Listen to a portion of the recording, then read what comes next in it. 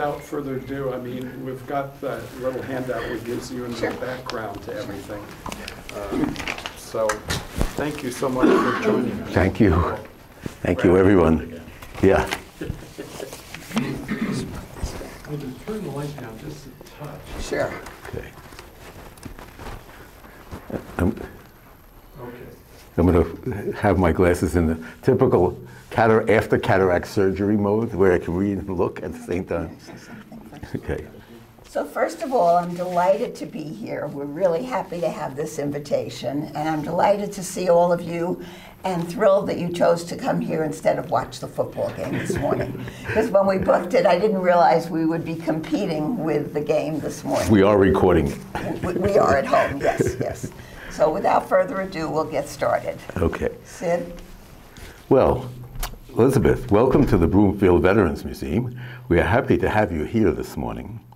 We thought we would start with a few brief questions to sort of give a little more background that's not actually in the letters necessarily.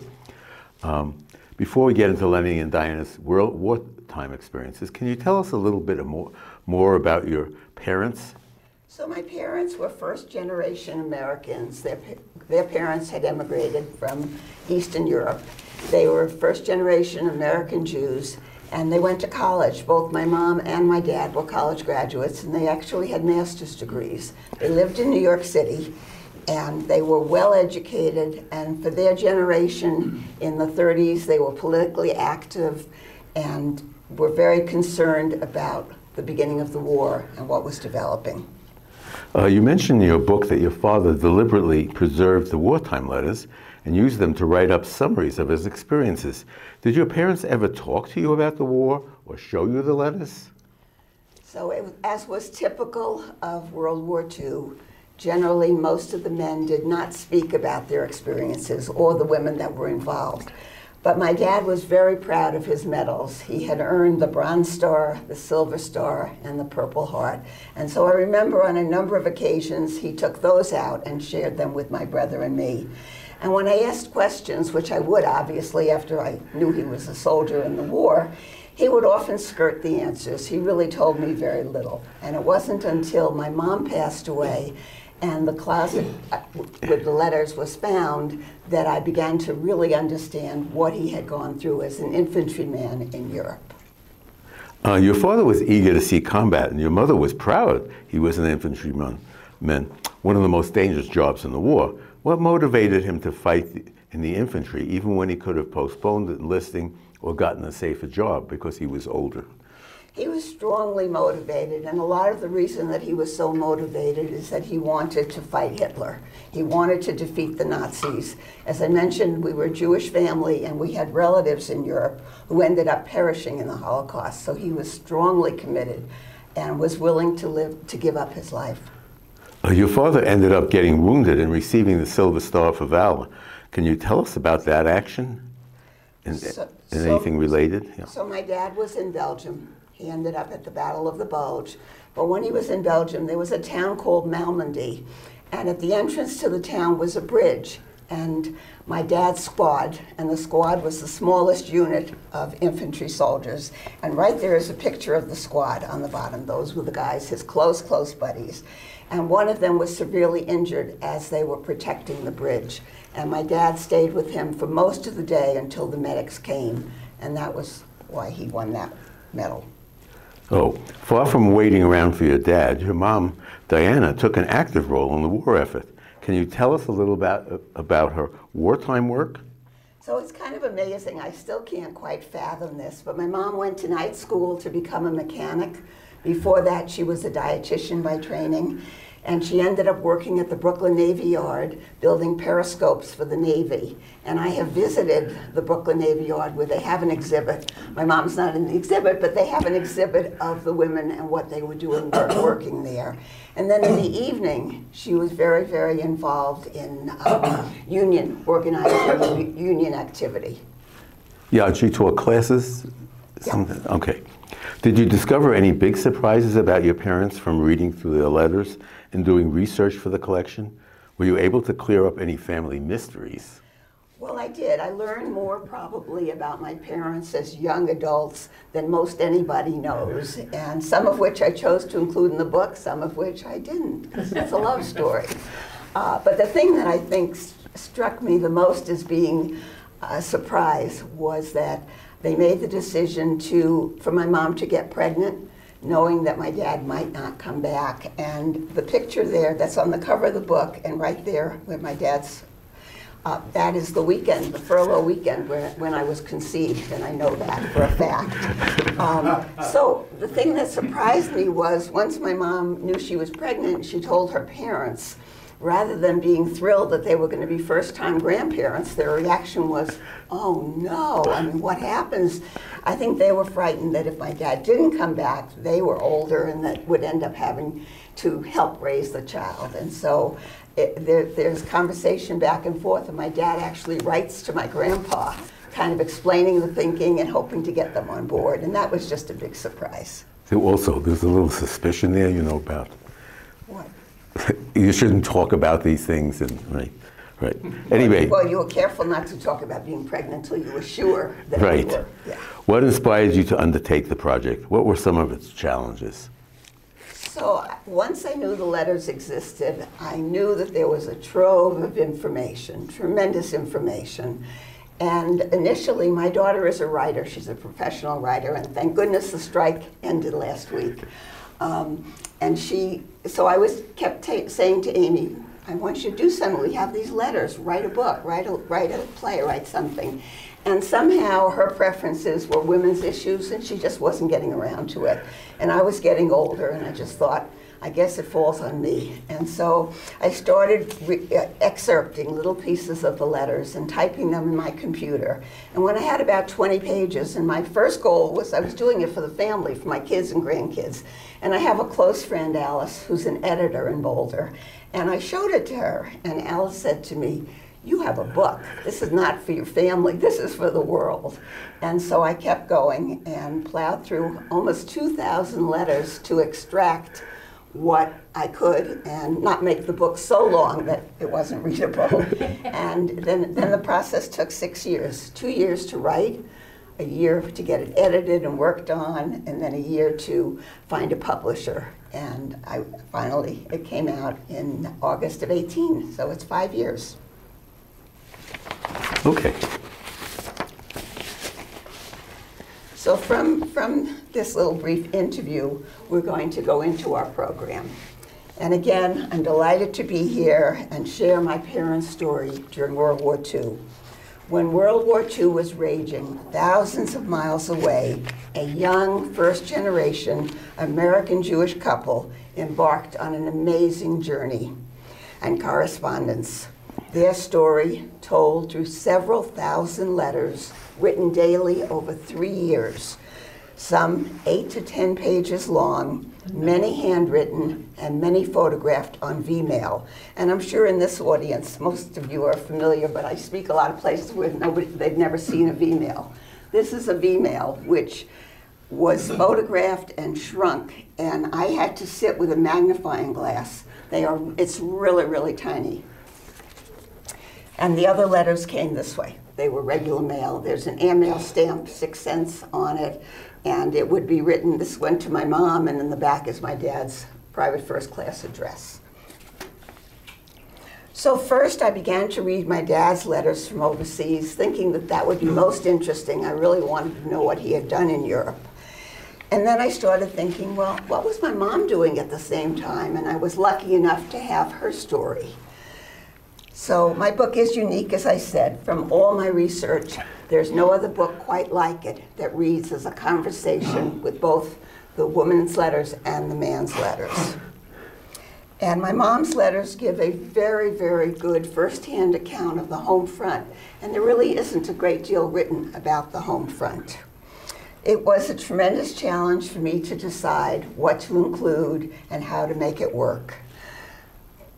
What ended up happening was I wrote it as a conversation. So my mom will ask a question, and maybe 2 weeks later the answer comes, or my dad will say something, and then my mom will refer to it a couple of weeks later. Generally it took about 2 weeks. In battle it took longer because they didn't pick up the mail from the soldiers.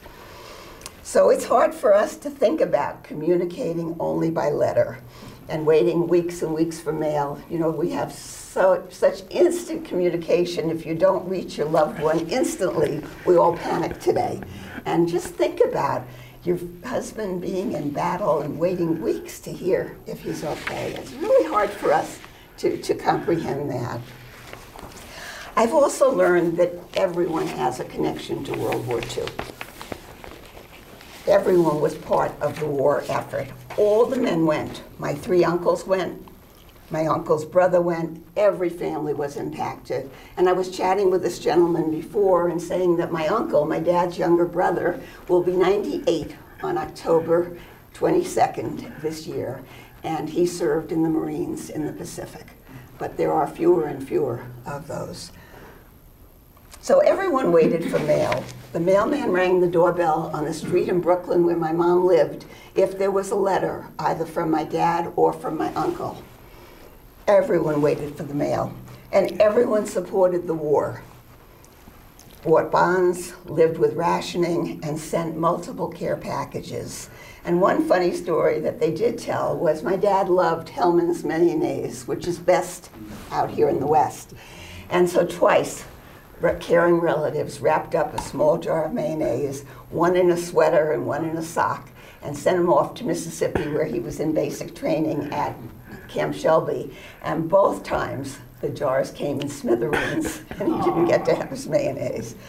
But when he was overseas, those care packages really helped to sustain the soldiers, and they shared them. They would share them among the squad.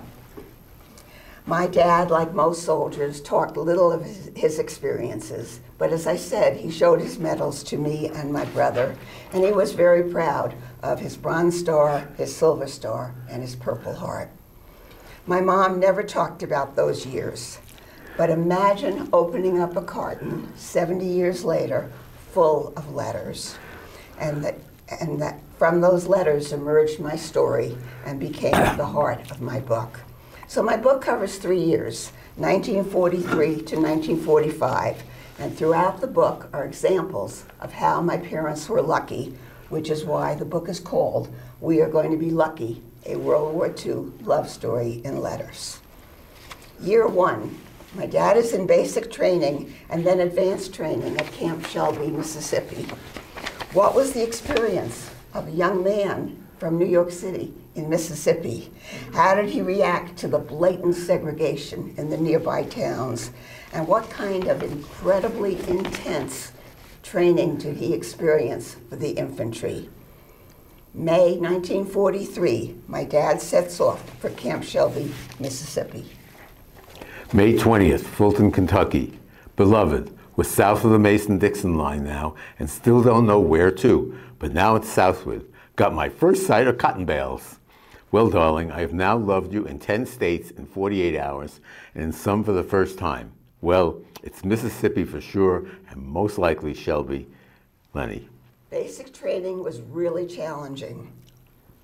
June 5th, my dearest, to really understand my letters, you should sit in the sun, turn on all the gas jets on full flame till the temperature is about 105 degrees, sweat and perspire thoroughly. There, that's just right. Last night when I fell in with my company and the regiment marched out at twilight, we walked in silence because we were practicing a forced march approaching enemy lines.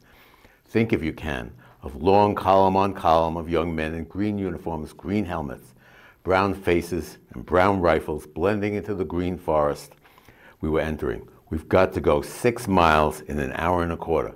The guys suffered from heat and sweat, and from dust and thirst, and from fatigue and nausea, and from every kind of ache and pain, but they felt, now we are becoming soldiers. This is the real test, not those right faces and left faces. They felt they must come through now, even if they had failed before. Lenny. So my dad became a scout in intelligence, often going ahead with the officers to meet with the underground because he had facility with foreign languages. He spoke a number of languages. And my mom's story, there are no other in-depth, first-hand accounts of the home front. Although my mom was in Brooklyn, New York, her story is like thousands across the country. Totally committed to the war effort, she trained to be a machinist working at the Brooklyn Navy Yard, building periscopes for the Navy, and a union organizer, a true Rosie the Riveter. What were the challenges for the women who were now working in the factories for the war effort? My mom and others had a tough time in the factory. The older men still at their jobs did not welcome the women working side by side, and they didn't make it easy. June 30th. Dearest Lenny, today I had a pretty miserable day at work. It seems that every Friday something happens. You know, I've told you about the practical jokes that the men play on us. Well, this afternoon took the prize. When I returned from lunch and started to work, in about 10 minutes, there was a terrible odor all around my machine. I couldn't discover where it was, but I knew it was Limburger cheese. It made me so sick, I had to go upstairs and lie down for a while. And when the light became so hot, the cheese just melted. They did it to me and another girl. She became so sick, she had to go home. It may sound funny, but it wasn't. Diana. My dad endured the heat of the Mississippi swamps in July and digging trenches in the frozen ground in December, training either to go to the Pacific or Europe, they didn't know.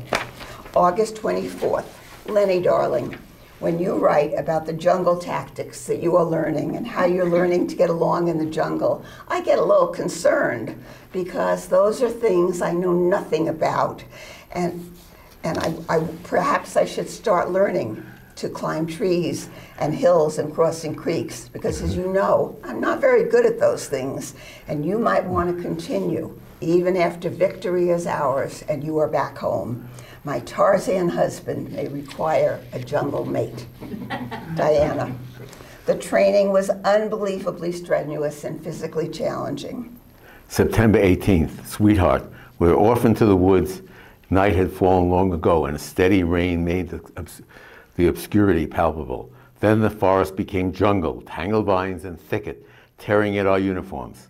Suddenly the ground began to slope downward more and more steeply. The blackness was so dense before us that we moved along holding one hand on the shoulder of the man in front of us. And suddenly the four men before me disappeared, even from arm reach, and we heard the splash of water, and not a second later, I was flying kerplunk into the morass. It seems we had reached a cliff, and slippery mud gravity had greatly accelerated our progress, Lenny. Coming from a union background, back at the Brooklyn Navy Yard, my mom soon became involved in trying to organize a union in her shop. She met resistance on the part of management. Not only the union organizers, but those who were just joining the union were intimidated. September 30th, dearest love, the company has definitely discovered that people are joining the union, and I think they know who started it. Their main strategy has been to try and frighten a few of us, and also to scare the others away from us. They've not come out in a full frontal attack yet, but last Tuesday, my assistant foreman called me over, and he said in a very angry voice, "I hear you're going to join the union." Since I didn't want to commit myself either way, I just said to him, "I'm thinking about it." And then he went into a 15 to 20-minute diatribe of why unions are bad. And when he finished, I didn't want him to think that he had frightened me in any way, so I just said, "I'm still thinking about it," and I walked away. Your Diana. A major decision for my parents was whether or not to try and have a child, knowing that my dad might not return. June 10th, dearest, I saw a very cute cartoon. A woman with a baby in her arms says to another woman pointing to the baby, "We call him Furlough." Well, when I come to see you, I will bring my equipment, so we won't have a furlough unless we decide to. Your Diana. And then there's lots of discussion of the pros and cons, and they made the decision, and they were lucky. I was conceived on my dad's first furlough home from Mississippi, and that's the picture. And you might wonder, as I mentioned, how my mom's parents reacted, how my dad's parents reacted. It was quite a shock for them. January 19th, The baby also sends her best wishes to Daddy. I don't know why, but I always think of the baby as a he. It really isn't certain yet, although I think the sex is already determined. And I always get a chuckle because their sense of biology was so primitive. You know, they didn't even know when the sex was determined. So it's just interesting. My parents were socially conscious and early on were concerned about the plight of African Americans. It was my dad's first experience in the South with segregation. February 22nd, dearest, Jackson, being a capital city, is metropolitan in air. It's small, a mere 40,000. Its antebellum monuments after the Civil War and buildings are few. It was burned in the Civil War and nicknamed Chimneyville, as only chimneys survived the fire. Of course, under the Army's restrictive policy, it was impossible for me to visit the Negro community, but it was noticeable that Negroes appeared to move more easily than in Hattiesburg. 40% of Jackson is Negro. There are homes closer, schools nearer, Negro school children walking on white streets. Never so in Hattiesburg. Lenny. October 3rd, my dearest, let me tell you about one of the more interesting days I spent in Mississippi. I got a pass to Hattiesburg and decided to take a bus. Of course, there was the perennial unpleasantness of the colored section in the rear, since Negroes are a majority of the population, but only 6 or 8 seats are reserved for them. I must often wait hour after hour for a seat, while white sections may be half empty. Lenny. Dad's training year is coming to an end. April 28th. Dear Diana, all day gone with endless clothes checking and headaches. This place is a tremendous mill through which vast numbers are being squeezed under great pressure toward the invasion front. By the way, censorship begins at this point, so consider that in your letters now. Lenny. Year 2. On D-Day, my dad sailed to England, and luckily for him, he missed the initial invasion where thousands died on the beaches. He was a replacement in the 30th Infantry Division, which fought in some of the most dangerous battles in Europe. Saint-Lô in Normandy, the Battle of the Bulge in Belgium, and Aachen in Germany. For almost a year, he saw combat action, and he describes he was not in a ringside seat, but he was in the ring. Luck played a part throughout. My mom became a mother, while mail became increasingly delayed, and my mom didn't even know when my dad left the U.S. June 20th, dearest, today is 2 weeks I've not had mail from you. It's been funny, writing to you every day, not knowing where you are, whether you're on the ocean, still in the U.S., whether you've landed, and whether you're already doing things. I've sort of had to hold on to my emotions and keep them in a separate place in my heart. You understand what I mean. Diana and question mark. Dad is now in Normandy and wonders if the baby is born. He waited several weeks for the news. August 2nd, female. Dear Diana, some days I miss you so much and I get ever so much more eager for Junior to arrive. Blasted Nazis, 6 weeks, no mail. Lenny. August 6th, female. Dear Lenny, hurrah, hurrah, you have a big baby daughter weighing 8 pounds, 12 ounces. You can be proud of Diana and question mark. Diana took it like a trooper. Mama and Daddy saw her soon after and said the baby is beautiful. They're already prejudiced. I hope this gets to you soon, and I also hope you're home for your daughter's first birthday. Do a good and fast job on the front now. There's so much more for you to fight for. Lucy. Your Aunt Lucy, yes. It was my mom's sister, yeah. Dad's description becomes more graphic as they race through Europe after the breakout from Normandy. September 24th, dear Diana, we've seen them often enough in the movies, the tragic pictures of burning farmhouses, of panicky horses and cattle in stampede, of families pitifully trying to rescue a few belongings, or the steady trickle of refugees down the dirt roads on foot, by bicycle, drawing babies in children's play wagons, in terror of the artillery shells bursting all around. This is the 3rd country where I've seen that happening. It makes it very vivid to me that I'm protecting you and Betty Lou. I've seen men going at the risk of their lives through fighting lines to bring back a bottle of milk or a bag of potatoes, and the heartbreaking look when, startled by a Nazi shell explosion, he drops the bottle and sees it break on the ground. Lenny. Meanwhile, the fighting intensifies as they approach the borders of Germany and the Siegfried Line. It's hard for us to imagine the conditions they endured. Long marches below freezing temperature, digging trenches in frozen ground, limited K rations, not enough to keep a soldier going, and worst of all, seeing comrades fall. The deep bonds formed by the squad mate, whose backgrounds were completely different, from a high school educated farm boy in Indiana to a guy with a master's degree from Columbia University, their lives depended upon each other. Dad saves the life of one, and in turn, his life is saved by another.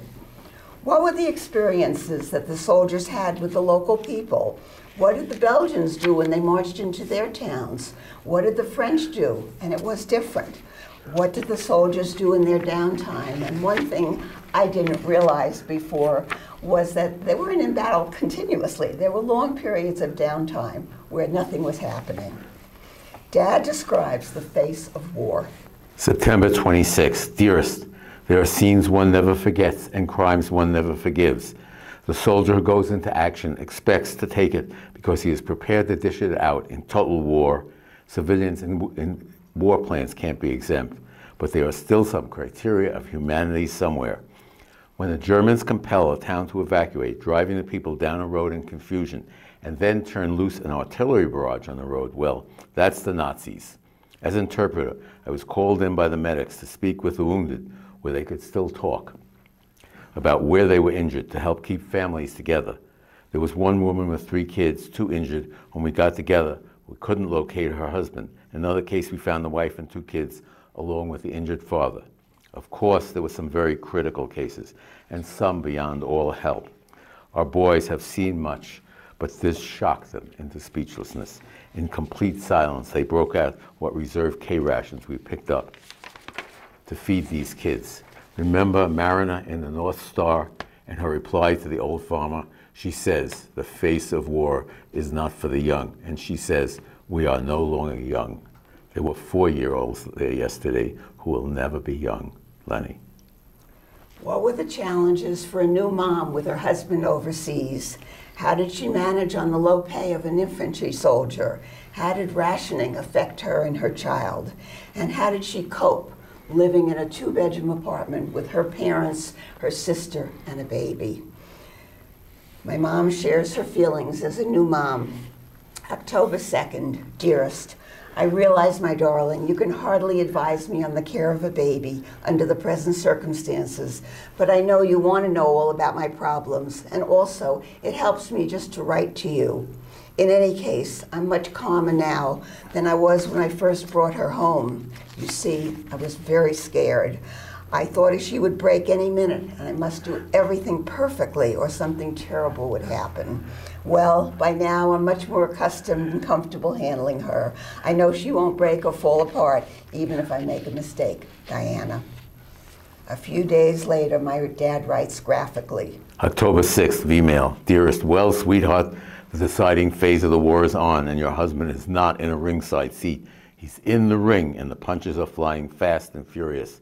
Things are now in such an interesting stage that all that happens must wait till after times to be told. In new, strange, and still hateful places, still my love goes homeward to you and all I hold dear. It is regrettable now that above all my letters must wait, but I pray the ones sent in the past week keep reaching you gradually, Lenny. My dad was among the first Americans to reach Fort Evenemel in Belgium immediately after the Germans retreated, and again, that was a lucky break. He sent home 4 huge Nazi flags to be used by the Union to raise money for the war effort. And these flags were literally the size of this row of chairs, and they were humongous, and they covered them with dollar bills for the war effort. So the family story, well, first I'll just read this, sorry. 10/17, dear Lenny, 2 of the Nazi flags you sent came today. I guess the other 2 will come shortly. Boy, they are tremendous in size. I didn't think they would be anywhere as big when you wrote about them. I did get a very peculiar feeling when I opened them. I felt like tearing them to shreds, and then I thought it over, and I realized they're symbols and not the enemy, Diana. But the family story is when those first two flags arrived, they were both very smelly and musty and dirty. They had been flying over the fort. And the first thing my grandmother did was run to the window and start to pull in the pulley. And some of you may remember from apartment buildings years ago, they hung the laundry out the window with clothespins and a pulley. So as my grandmother starts to do this, my mother starts screaming, "Mama, Mama, are you crazy? You can't hang a Nazi flag out the window in Brooklyn." And so that's always been a family story.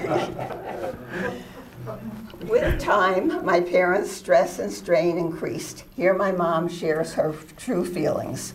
This is December already, December 20th. "Dear Lenny, darling, you didn't give me any unnecessary worry in those long 4 letters.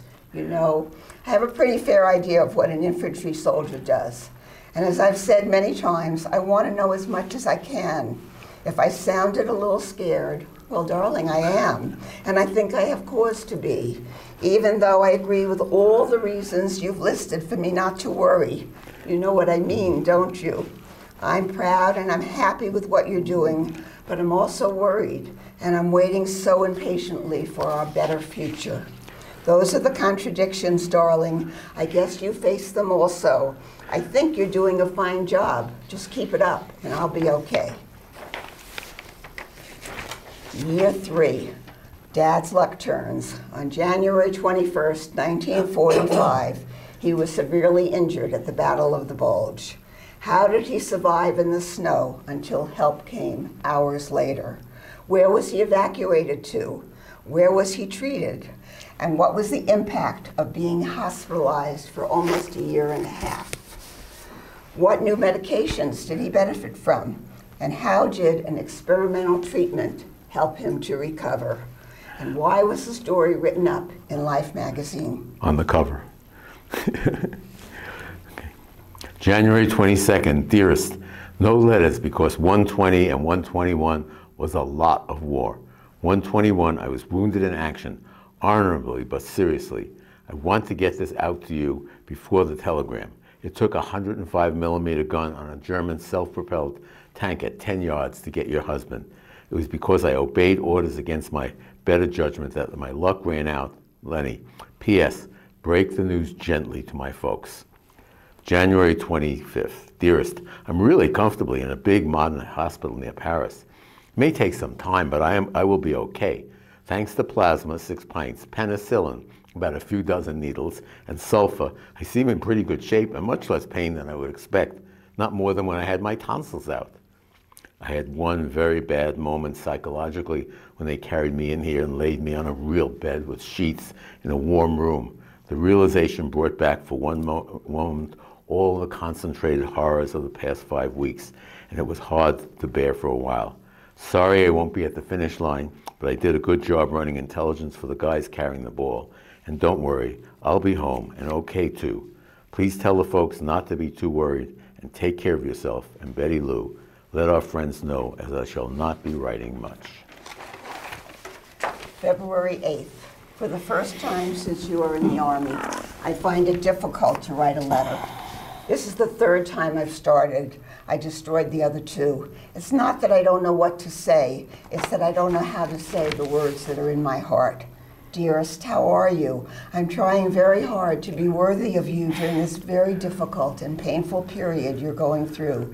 You see, Lenny, when I received the letter from you that you were hurt, it took all my assurance out from under me, and I broke down and I cried as I haven't in a long time. I guess all the accumulated months of tension were now released. Now, of course, I've had more mail from you, and I know more of the details. I'm back on my feet again and trying to do you proud. Diana. How did my mom manage to go to Massachusetts to visit my dad from New York? What was it like when he finally came home? And how old was I, and how did I react to his coming home? My talk only gives you a taste of the many different topics discussed by the sheer volume of the letters. You need to buy my book to learn all of it. Their letters tell the extraordinary story of the triumphs and sacrifices of ordinary people in an extraordinary time. Thank you.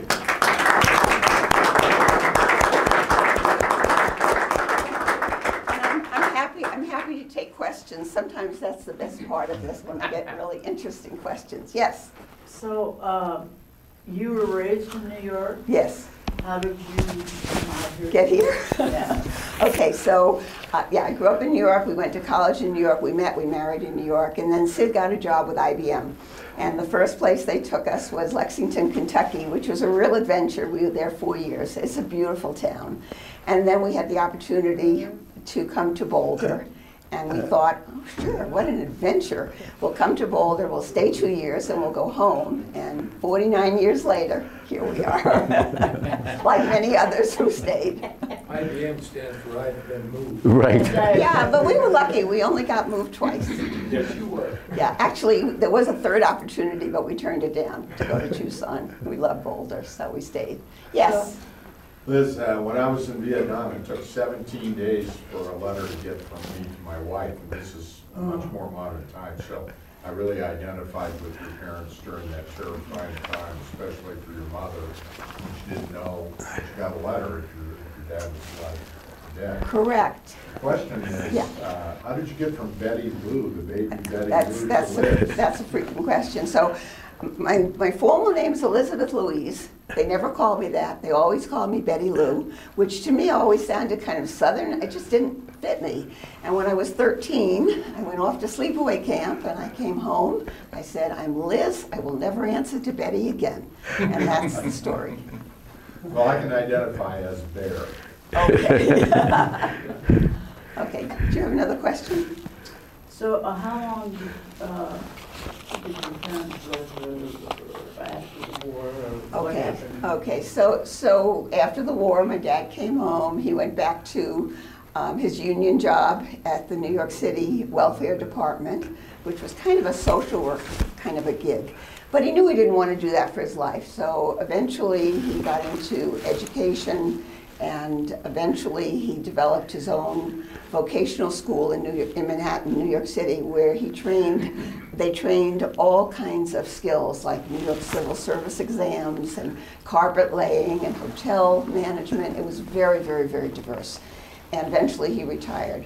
And being a historian, as I said from the beginning, which is why he saved the letters and wanted to tell the story, he eventually became an independent scholar of the poet John Milton.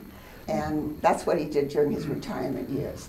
And my mom worked in the school with him after we were a little bit older. Did she get the union built, I take it? Yes, yes, they did, but there was a lot of opposition, but they got the union going. Yes, definitely, yeah. Yes, How about discrimination? Some of the Southerners didn't care for Jewish folks either. that's true, that's true. My dad does not talk openly about any blatant discrimination. The only way it comes through is that he was totally capable, and in training he was even teaching classes on map reading and scouting, and he never really advanced. And that was the thought that that's where the anti-Semitism came in. But his training group was actually really supportive of him. They really tried to get a promotion through. There were several They knew. officers just above him who tried to get promotions, and it just didn't happen. So, but that's a really good question. Yes? As a Jewish soldier, though, during World Yes. War II, weren't there specific guidance or things that they were told not to, either show either in your dog tag Well, or yeah, anything else? yeah. When he got into battle, he got rid of the dog tag. Yeah, because it identified you. Absolutely. And there are descriptions. In one point, he's in hand-to-hand combat with the German guy, and my dad survived. The other guy didn't. So in that kind of a situation, you didn't want a dog tag that said Hebrew. Yes. Yeah, would you describe your dad's wounds and why it took a year and a half to recover? Sure. And did he have any after effects over the rest of his life? Sure. So he turned out he was very lucky. He had a sort of a shrapnel wound around here. He had a wound here, but the most severe one was around his ankle, and so he needed to have skin graft because the flesh was gone. And that's really, it was experimental. They were just developing it. He was in a trial with about 35 other guys, all in similar situations. And interestingly, it only worked for a handful of them. So my dad was very lucky. And it was a long process because they would graft a little bit, then they would have to see if it took, and then they would graft more. And that's why it took. So after about a year, and the only place they were doing this was in Boston. So here's my mom in New York with the baby. My dad's in Boston. No cars. I mean, there's no fuel or anything, and they didn't have a car anyway. So my grandmother worked in a factory, as many of the Jewish immigrants did in New York City. Friday night, my grandmother would come home from work. My mom would get on a train, and she would stand because there were soldiers. It was just crazy. She would go to this hospital outside of Boston and visit him. Sunday, she would come back so my grandmother could go to work on Monday. And after about a year, or maybe 14 months, my dad could come home for a weekend. He was on crutches, but he could come home. And so that went on, and then finally, he was deemed healed, I guess, enough to come home. He came home, and it's not surprising that my reaction was not very positive. You know, all of a sudden there's this man taking my mom's attention. I had no clue who he was. And another family story is that, you know, when he was in the hospital, he was in occupational therapy, and so the guys were building toys, those that had children. And so he built this pull toy, and I guess he put a lot of effort into it. It was wooden, and it had wheels, and it pulled, and he handed it to me, and I threw it down and smashed it. How old were you? I was 18 months when he came home. So, but eventually, he was a great dad. It just took a little time. Did he have any? Oh, you asked about the residual, and I didn't really answer that. Remarkably, for a while, he walked with a cane, probably until I was 5 or 6. But then he gave that up, and basically, he really was fine for the most part. Yep. Yeah. What you said now, was the skin graft the miracle? Yeah, that was the miracle. And so the experimental treatment was written up in Life magazine. With a picture of it on the cover of the skin grafting, some piece with skin grafting on the front cover. You don't want to see it. I don't bring it because it's very, very graphic, but I do have a copy of it. Do you have the copy here? I don't, in my house. I don't bring, it's really graphic. You really would not want to see the pictures. But they put it on Life magazine. Oh, yeah. Right. Well, yeah. Yeah. Oh, yeah, on the cover. Back yeah. in the 50s, right? Sure, yes. I'd like you to talk a little bit about your heritage, what countries in Eastern Europe your grandparents emigrated from. Okay. And also how that was linked to the fact that your father was so multilingual. Okay, so my mom's parents came from the Ukraine, from a small village, which is called a shtetl, very few people.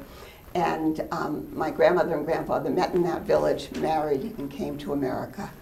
My dad's parents were from Poland, and they both came to America separately and ended up meeting in Brooklyn and marrying in Brooklyn. And so they spoke Yiddish at home. Yiddish. And as a matter of fact, my mom spoke Yiddish when she went to kindergarten. She barely spoke English. And then my dad studied French in college, because remember, he was a college graduate and he had a master's degree. So he spoke French. He picked up German because Yiddish is very, very close to it. You really can, a lot of the words are the same. And then, because he was a scholar, he was a lifelong scholar, when he was in Belgium, he picked up some Flemish and the other, there's 2 languages there. And so he just had a facility, and he wasn't afraid to use it. You know, some people study, but then they can't open their mouth and the word doesn't come out. But he used it, so, and I guess he probably had more facility with languages than the other guys around. Polish, Ukrainian, Russian? Yeah. Did he have any facility? Not much of that, not much of that. Because the grandparents didn't speak it, they spoke Yiddish. Once they came to America, they did not want to identify with anything from, I mean, they spoke Yiddish because they didn't really know English until they learned English. But that generation really wanted to forget. I mean, they left a lot of persecution and hardship and poverty. They were very poor. So. What brought them to this country? The streets were paved with gold. What year was that? About 1912. 12 and 50. 1912, 1915. Yeah. Yeah, in the back. So did you ever notice, or did your mom ever talk, or your dad talk about PTSD or any after effects psychologically? Yeah. So that's another question that I get. And, you know, I've done this talk about 30 times in person and maybe 20 times on Zoom. And sometimes somebody will say to me that my dad from World War II really suffered from PTSD. I guess my dad was a very strong person psychologically, and he was able to compartmentalize. As I said, it was gone. He never talked about it. It was just, and so he went on and he just, you know, I was never aware of any emotional difficulties. And, you know, he may have had his private moments, I'm sure, because some of the descriptions are pretty graphic. But fortunately, he was able to be a very successful businessman. Yeah. How did you and Sid meet? We met in New York. We were both in the same college. Yeah, we went on a college weekend up to the Concord Hotel in the Catskills. If anybody's ever heard of the Concord. That's how we met. Yeah. Ice skating was the first date. Yeah. This is not a question. Yeah. On a crew, I had a co-pilot who was from Brooklyn, who was Italian, Yeah. and an electronic warfare officer who was Jewish. And it turns out, in my conversation, they discovered they lived across the street from each other, but they never crossed that street. Right. Right. Interesting. Yeah. Yes. I'm a retired postal inspector, so I especially like letters. Okay. And my mother kept a letter just like that one. When my father graduated from flight school, he sent her an engagement ring in a letter like that. And when it was delivered, the diamond was sticking out of the letter, and the post office delivered it. But it was still there. So I'm proud of the post office back in 1943. Yeah, I don't know if that would happen today. No, I don't think so. Yeah. Liz, you have copies of your book? Yes, I have copies of my book. The book is $28, and I'm happy to have anyone who is interested in it take it. It's also available at Amazon. Yeah. Thank you all. Thank you so much. This isn't much of a... Oh, thank you.